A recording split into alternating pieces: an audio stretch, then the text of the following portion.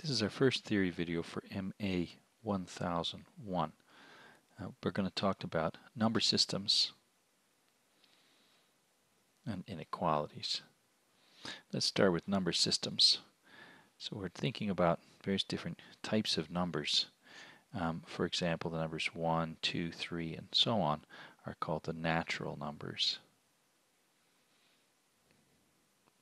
And if we write the capital N with two backs on it here, that's the set of all natural numbers.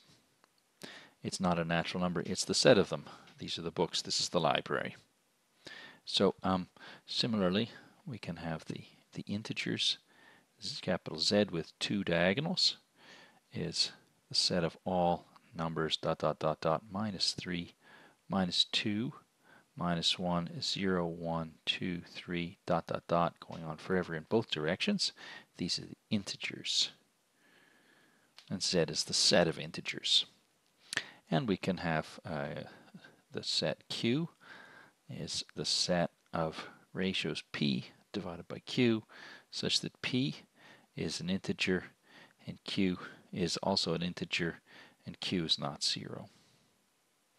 And these are the rational numbers, the fractions of integers. Okay, the set of rational numbers. So for example, the number 4 is of course a natural number, but it's also an integer.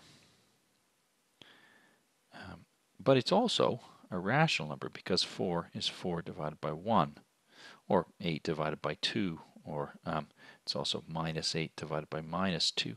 And so it's also a rational number. The same number can be in these different collections. The natural numbers lie inside the integers. They're a subset of the integers, and they're a subset of the rational numbers. So when we look at rational numbers, we have to think about they're defined to be these fractions, but how do they look when you write them down as decimals? So for example, the fraction 3/2 can also be written as 1.5, and that means it has an integer part and then a decimal, and this is the decimal part.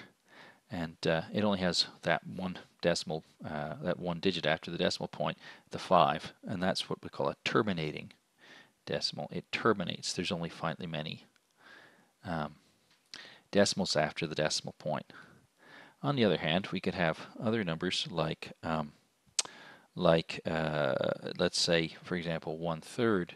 It's 0.333, so there's 0 as the integer part, then the point, and the 3's go on forever. Or more complicated example, 125,6145 divided by 99900 turns out to be 12.57402402402 forever, and it's the 402s that keep going on and on, repeating. That's what we call repeating decimals. So we have terminating decimals. These are repeating decimals. This is 333. The 3's go on forever. Okay, so we can have terminating, repeating decimals, or we can just have a whole number. Of course, we could have like 4, which of course you could think of as 4.00000 forever, but of course it's much easier to just think of it as just 4. So you could have a whole number, integer number, and then we can write it without decimals. We could have a fraction, which a rational number, which has repeating decimals like this or like this. So it could have some non-repeating part and then starts to repeat, or it could have terminating decimals. So and it's not obvious, but it's true that all rationals are terminating,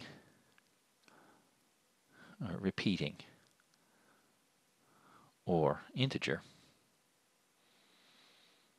So that's all we run into with all the rational numbers. And conversely, if we have a terminating or a repeating or an integer number, then it has to be rational. So that's exactly what the rationals look like. So, but there are of course other numbers. If you were just to write down some integer part, and then, oops, not that stuff, some integer part, and then write down some decimals, and so on and so forth, any pattern at all of decimals, that will always give you a number. It's a number. But if it doesn't repeat, then it's not a rational number. As we said, that they had to either terminate, or they had to be integer, or they terminated, or they repeated. So if it's none of those, it's an irrational number. It's not terminating. It's not integer. And it's not, which in a sense is terminating without even getting to the decimals. And it's not repeating. And the most famous example of such a number is pi, which is something like 3.1415 da da da da, on and on forever. And there turns out to be, it's not obvious, but it turns out to be there's no simple repeated pattern going on there. So so that's an example of an irrational number. And we've got all the numbers put together are with two backs to it. There is the set of all real numbers. So that includes the rational and the irrational. Okay, both the rational and irrational numbers make up the real numbers. We can look at a picture of the real numbers by looking at the number line. The number line is this infinitely long line. We can only draw a little part of it. Somewhere on it there's a 0, somewhere there's a 1, somewhere there's a 2, somewhere there's a 3, somewhere there's a 4, and so on and so forth, right? -1, -2, and so on. And so pi is 3.1, so it's 4, something like that. So pi is somewhere in there. And gives us a sense of what we're talking about. And we have, of course, the obvious fact that A and B are numbers. A is less than B means exactly the same thing as saying that A is to the left of B on the number line. So we can see in a picture what it means. So let's talk a little bit about less than and greater than and all that stuff. Less than signs and greater than signs and all that sort of stuff. So if we have A less than B, that happens exactly when you shift A over by an amount C and you shift B over by the same amount C, you get exactly the same, whether it's less than before, exactly when it's less than after. You add C to both sides. So that's simple. But what if we don't add, what if we multiply? And this is for any C, for any real number C. But what if we instead multiply? If we have A less than B, that won't be changed. The inequality remains exactly the same when we multiply, as long as C is positive. When you multiply both sides by a positive number, it stays. The inequality stays the same. But it swaps if you multiply by a negative number. It's greater than BC for any C negative. So it swaps signs when you multiply by a negative. And then of course there's what happens if we multiply and find zeros coming out. AB equals 0. Product of two numbers is 0 exactly when A equals 0 or B equals 0. Here I want to point out there's something a little bit peculiar about the word or. When I say or, I always mean this is true, or this is true, or both. Or both is understood in mathematics. It's not necessarily always understood in ordinary English. So for me, or means A is true, or B is true, or both. The or both is always understood. So so we've got now all the inequalities that we need, and we'll think about the next thing we want to think about is powers and roots. We want to think about powers and first, and then we'll think about roots, the sort of opposite direction of doing powers. So what are powers? What do I mean by powers? Well, let's go back to simply what is multiplying. 5 times 2 means 5 2s all added together. So there's 1, 2, 3, 4, 5 2s, and they're all multiplied together. Sorry, they're all added together. They're all added together. So that's what 5 2s mean, 5 times 2. What does 2 to the 5th mean? It means you still have 5 2s, but you multiply them all together. Not adding them, but multiplying them all together. Okay, so that's what we mean by taking powers, at least if the power is a simple positive integer like like 5. We still have to worry about what does it mean to take 2 to the minus 5, 2 to the 1/5, and so on, other more complicated versions of the story. Let's just look at a simple issue that we could run into. Look at minus signs. If we look at minus 5 to the 4, the very definition we've written down is that means you write down 4 minus 5s and you multiply them all together. Now to multiply them, because the minus sign gets in the way, I want to put parentheses in. Never be afraid of putting in extra parentheses. It's fine. Just to make sure, make very clear what you're doing, because if you don't put in the parentheses, this would be a mess. So I put in the parentheses there, and then I'm going to multiply them all together. That's minus 5 to the 4. 4 minus 5s all multiplied together. Now minus signs cancel in pairs is a good motto to remember. So those two will cancel, and those two will cancel. They'll cancel in pairs. And since there's a pair here and a pair here, all the minus signs cancel. And so this is exactly the same as 5 times 5 times 5 times 5, which you can easily compute out as 625. On the other hand, what if I put the minus sign outside the parentheses? Minus sign of 5 to the 4. Is it the same thing? No, it's not, because the minus sign sits out the front, and then we have 5 to the 4 is given by taking 5s, 4 of them, and multiplying together. And so we get 625 from the 4 5s multiplied together, and then we still have the minus sign at the front. And see, that's 625, and that's minus 625, so they're definitely not the same. Okay, so that's how we can think about simple examples of powers. There are obviously much trickier ones. The first one we want to think about is the 0th power. We'll just say that for any real number, let's say a to the 0 is 1, unless there's one special case, a is 0.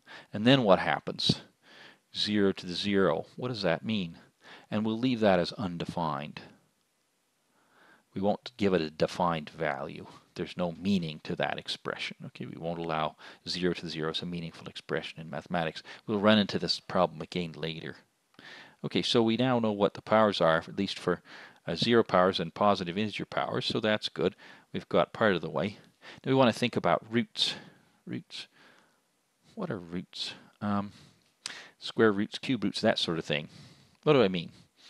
When I say that 2 cubed is 8, I could say that backwards as saying that 2 is the number whose cube, which when cubed gives you 8. And so you could write that the other way around, and instead of seeing the 2 as the input and 8 as the output, the 8 is the input and the 2 is the output, you're taking a cube root instead of a third power. It's the opposite operation. You have to be a bit careful to define it, though. It's a bit tricky to make precise sense out of it. So we want to say that if a is a number greater than or equal to 0 real number, and for the moment we'll just worry about n being a positive integer, natural number. There is a unique number, which b, which is written as nth root of a, which is greater than or equal to 0. That's so that b to the n is a. In other words, we can say that b is nth root of a means exactly the same as that b to the n is a. Okay, so very easy to make sense out of. We have to be a bit careful about other values, positives, negatives. What do we do? If n is odd, it turns out that we can do a little bit better. There is also an nth root of negative values, a less than 0. So it's an nth root. So nth root a is defined and is also less than 0. So it's well defined. But it doesn't work if n is even. So this is very subtle. It's very tricky, right? So we could, for example, define something like a cube root of minus 8, and it turns out to be minus 2. So it's not too hard to find in that case. So there are cube roots for negative numbers as well. but there aren't square roots among the real numbers. So finally, we want to look at some of the simple rules that work and don't work for these kinds of things. If we look at the fifth root of 7 times 3, it is exactly the fifth root of 7 times the fifth root of 3, and that's not hard to check. You just have to bring them to fifth powers and see what happens. But we have to be a bit careful with these sorts of operations. The fifth root of, what about 7 divided by 3?